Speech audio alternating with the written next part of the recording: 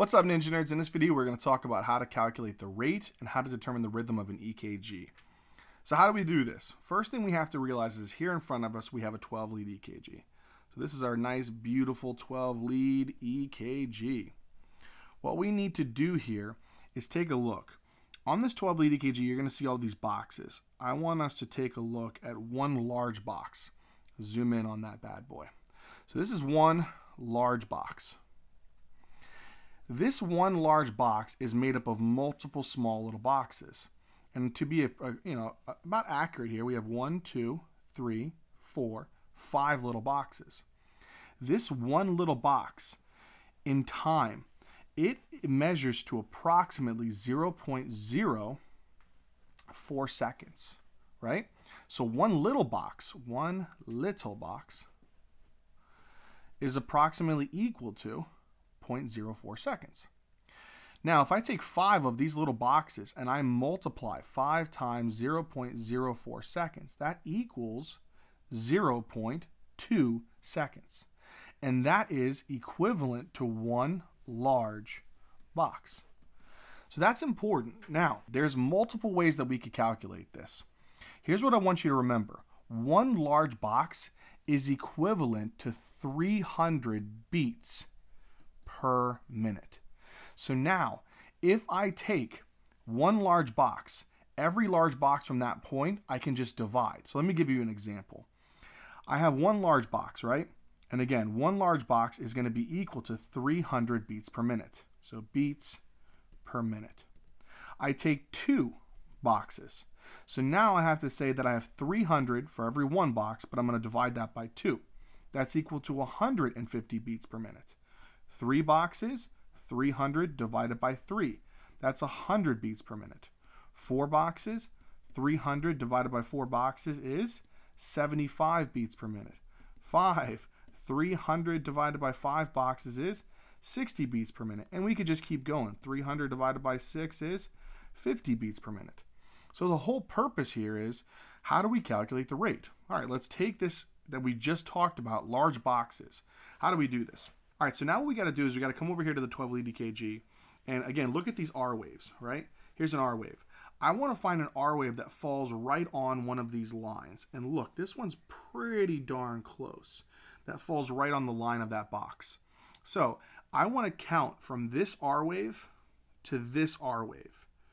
And I want to find out how many boxes are in between. Okay, 1 box, 2 box, 3 box, approximately 4 boxes between this R wave and this R wave. Well, what's 4 boxes? Well, let's come over here and look. 4 boxes is going to be equal to 75 beats per minute. That's right there. That's how we calculate the rate. There's also other ways that we can calculate the rate. For example, we can have a rhythm strip. So over here, imagine here we have this rhythm strip. These little ticks here indicate 1 second, right? So we have 1 tick. So here we have 1, 2 seconds, 3 seconds, 4 seconds, 5 seconds, 6 seconds. Whenever you have a 6-second rhythm strip, a 6-second rhythm strip, you take the number of R waves and you multiply that by 10. So we have 1 R wave, 2 R wave, 3, 4, 5, 6, 7. So 7 times 10 is equal to approximately what? 70 beats per minute. Let's say, again, right here, about right here. That's where that R wave falls. 1, 2, 3, 4. 4 boxes. It's almost equal. Again, these are estimating. It's not going to be a perfect exact rate. But again, using that 4-box method, what do we get? 4-box method, we get 75 beats per minute. So you can see how these are pretty darn close. Now, here's one thing I want you to remember. You can have a 6-second rhythm strip, and you can also have a 10-second rhythm strip. If you have a 10-second rhythm strip, you need to remember that you multiply whatever R waves, so number of R waves, times, in this case, 6. And that is going to give you your actual rate. So just remember that, and we'll have a rhythm strip in another EKG later. But that's how we calculate rate. So in this case, we can say that the rate is around 75 beats per minute. Now, that is that. Rhythm. How do we do rhythm? So there's a bunch of different ways that we have to look to make sure that to determine what the rhythm is. First thing we need to do is we need to determine the R to R interval. Again, we already kind of did that, right? So we took this example here where we went from this R wave to this R wave, and we determined that it was 4 boxes. Well, the rhythm, it's dependent if that is 4 boxes between each contiguous R wave. So, is it 4 boxes between this one here? Well, I'd say we definitely have 1, 2, 3, and we have about, a little bit more than half of this box and about a quarter of this box. So that's about 4 boxes. And again, you can just keep going. 1, 2, 3, 4. About 4 boxes. And again, if you just keep doing this all the way across, it should be 4 boxes contiguously from each R to R interval. This is best whenever you're doing it on a rhythm strip, but nonetheless, if the R to R interval is the same distance between each contiguous R wave, then it is going to be a regular rhythm. In this case, this sucker is regular. But boom. Next thing we got to determine, P wave.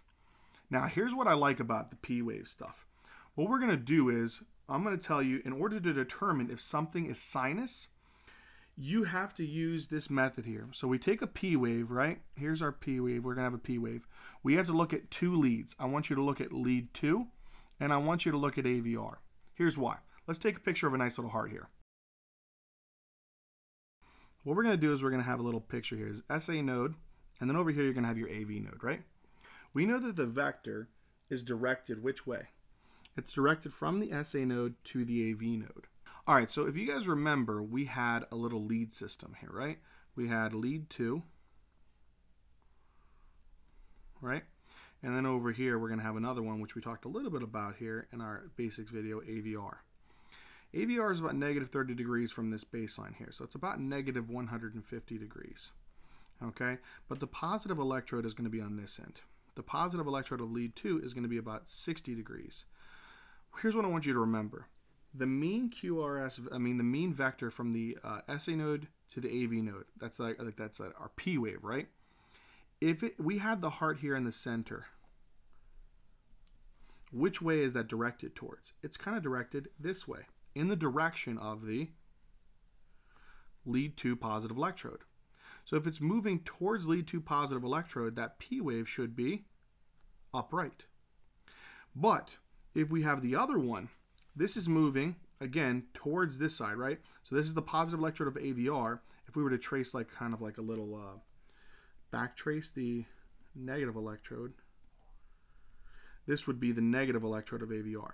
Look at the positive charge of the P wave. It's moving away from which one? It's moving away from the positive electrode. If it's moving away from the positive electrode, what does that mean? Go back to the basics. It means it should be inverted. So the best way to determine if something is sinus is to look. Is the P wave upright in lead 2, and is it inverted in AVR? Well, let's go ahead and look. Here's going to be our QRS complex here, right? So right before that, we should have a P wave. It's upright. P wave's upright. P wave is upright. All right, that's one part of it. Now what do we got to do? Go to AVR.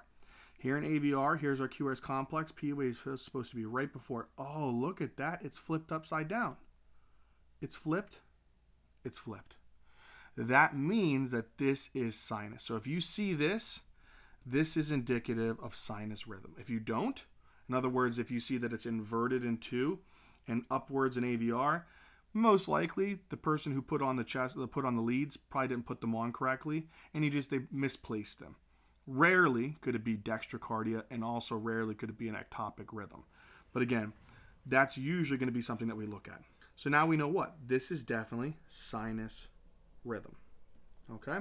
So we know that this is sinus rhythm. What do we do now? Next thing we need to do is determine if the P wave is actually going to lead to a QRS wave. So for every P wave, is there a QRS wave? Mainly this one, you look at the rhythm strip. You mainly want to look at the rhythm strip for this one. But in this case, we can just use a very simple thing here and look at lead 2.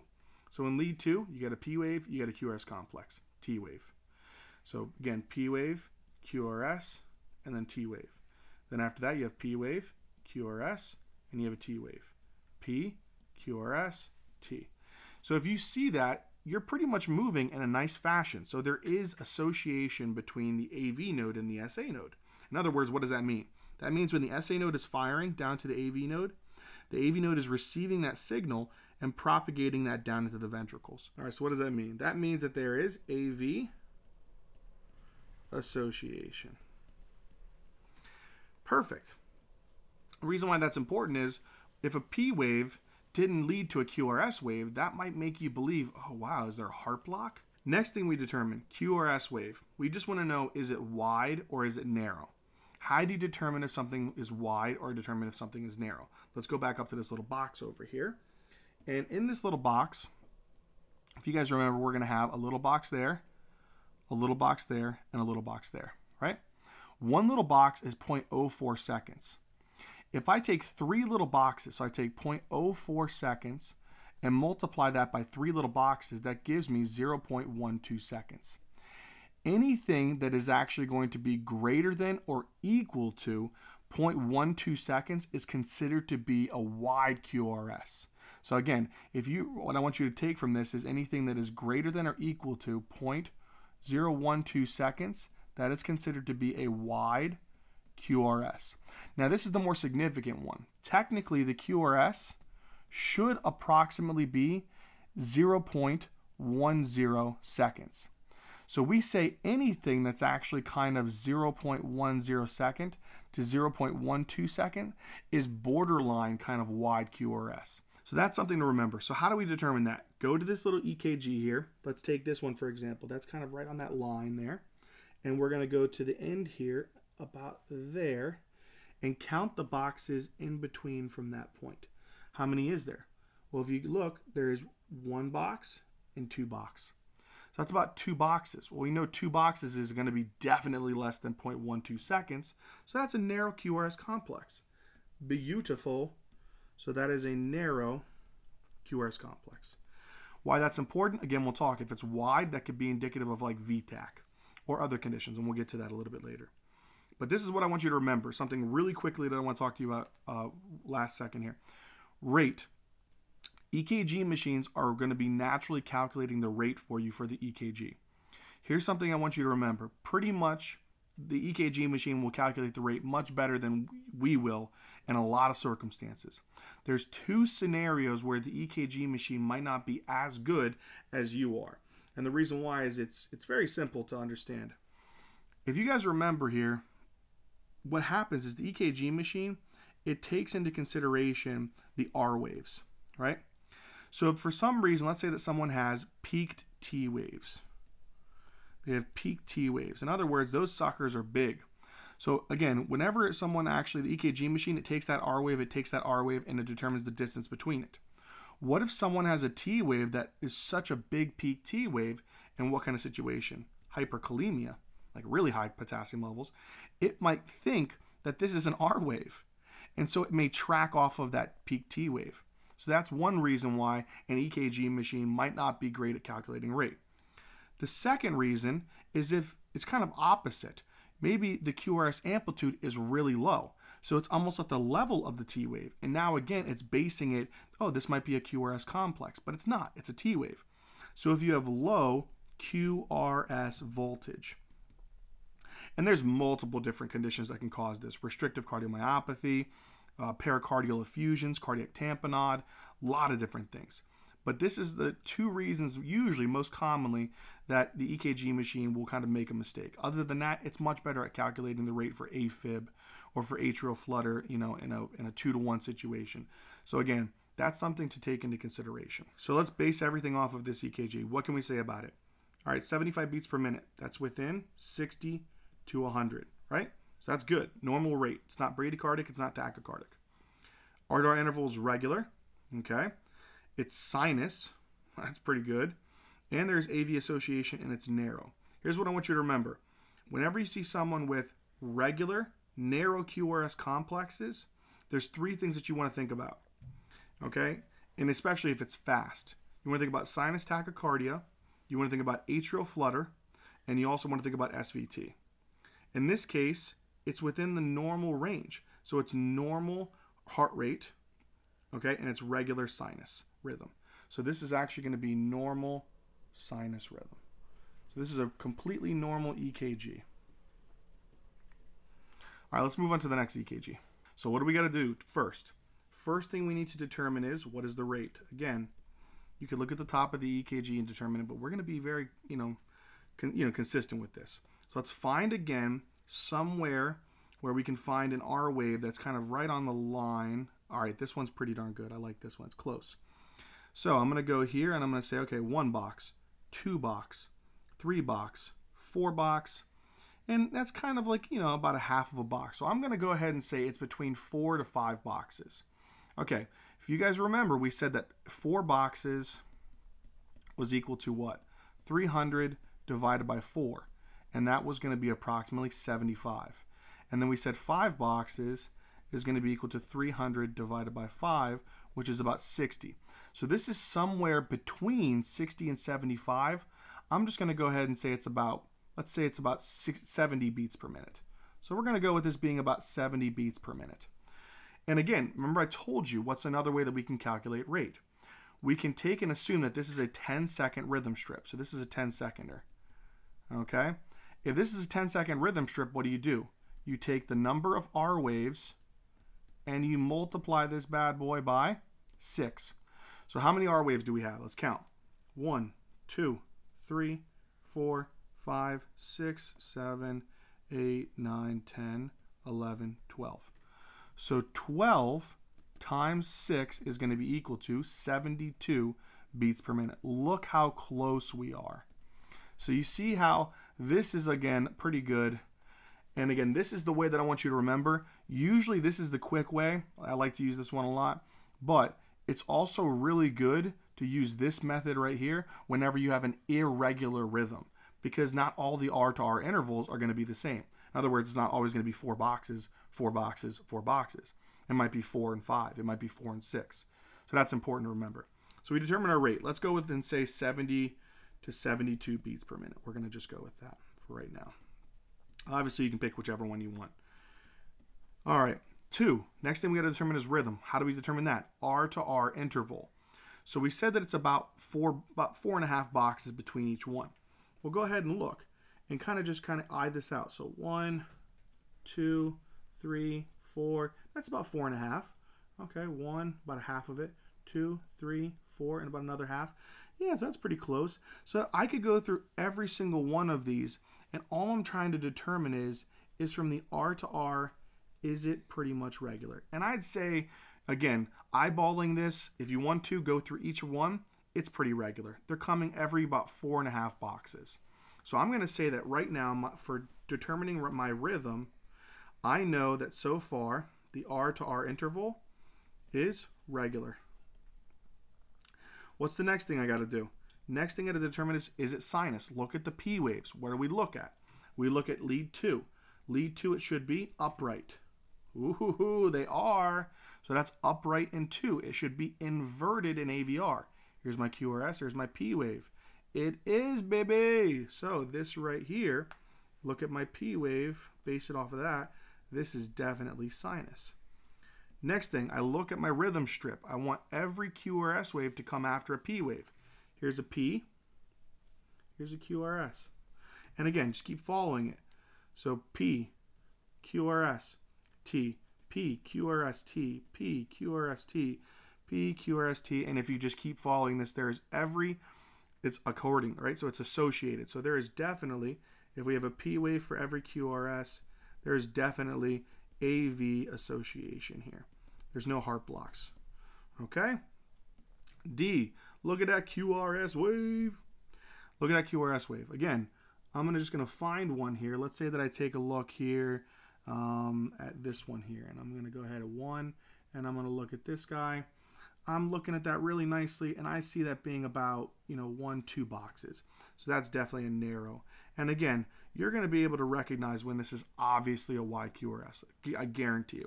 Wait till we get to an EKG, you'll see it. So this should look pretty familiar, guys. What do we have? A narrow QRS complex, regular sinus rhythm, AV association within the normal heart rate. Yep, this is another normal EKG. Okay, so normal sinus rhythm. Sweet deal, guys.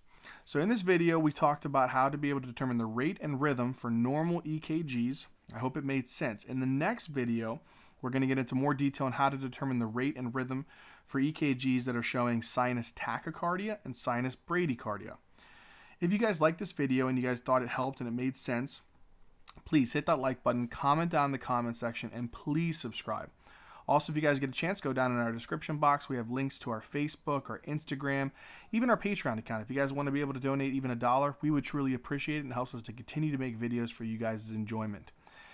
As always, Ninja Nerds, we love you, and until next time.